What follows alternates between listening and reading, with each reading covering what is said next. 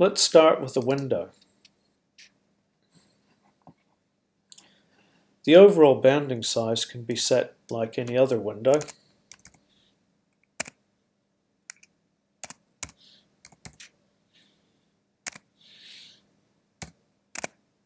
I'll switch this to an elevation view so we can see what happens to the shape as I edit it.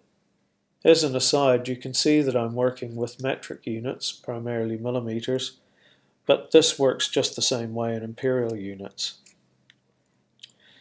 Now let's start with the overall window shape. You can see that we've got a wide variety of things that can be edited. And we can quickly see how this approach varies from the standard ARCHICAD library, where I can pick a head shape for the window falling in one direction or the other, or a shape for the bottom.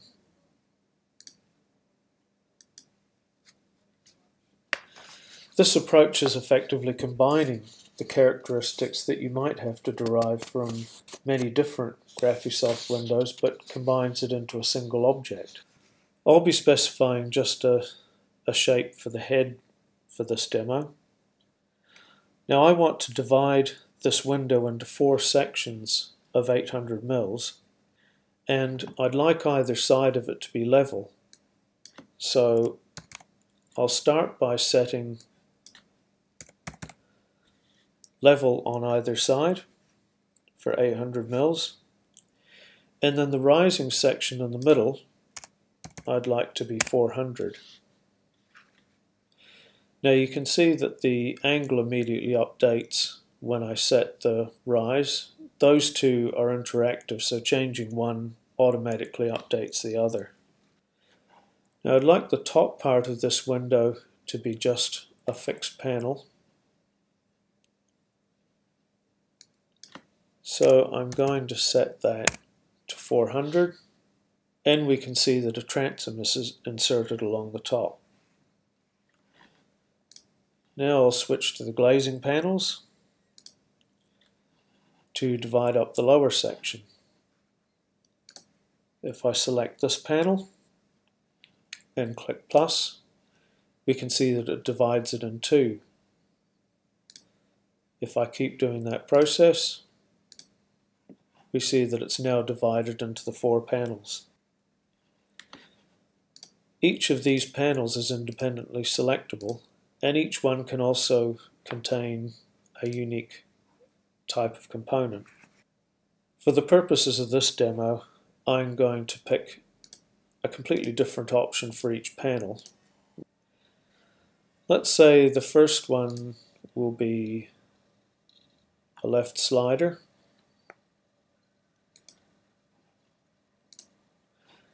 and we'll make the next one a right slider.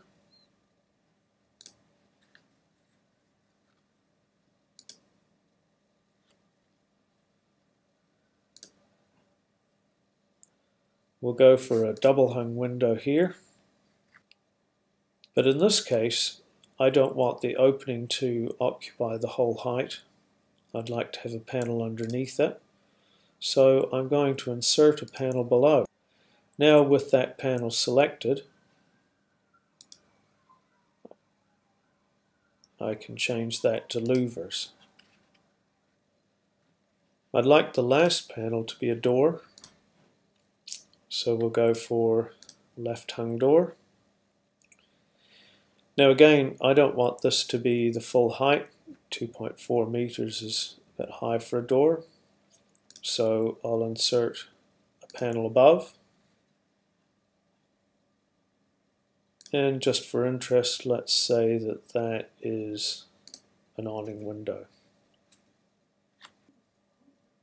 Now if I wanted to control the height of those panels that I have, I could go back to the shape and say, for example, that I would like that top panel to be 400 and the panel at the bottom should be, say, 500, and we can immediately see that updated in the preview. Now I'll move on to the door leaf. I'd like the panel to look like this. And now I'd like to pick the surfaces. I'll just move to a 3D view so we can see what we're getting. Now overall, I'll just go for a white door, but I'd like the panel on that to be glazed.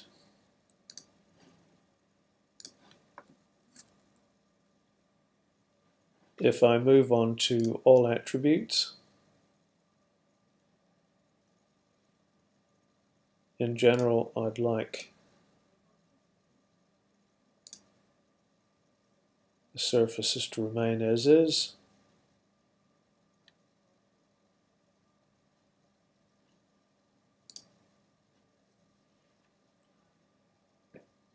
But I'd like the main frame to the outside to be white. There's a lot more detail that we could cover, looking at the hardware, detailing the frame, the glass, and the trims. But time's moving on and we don't have time to look into all of those details. But I think this gives you a reasonable impression of what it's capable of. Now, placement of the window works just like any other ARCHICAD object. I'll click first to indicate the position, and then again for the orientation. And we can see our finished unit in 2D and in 3D. Now, without the Doors and Windows tool, we could have possibly made something like this by ganging pieces together, perhaps assembling 2 to 3 different doors. I think we'd have had some trouble making this, but what you'd end up with is something that was fundamentally different pieces, and so editing that, moving it, scheduling it would all become problematic. And the interface for each of those objects would vary slightly.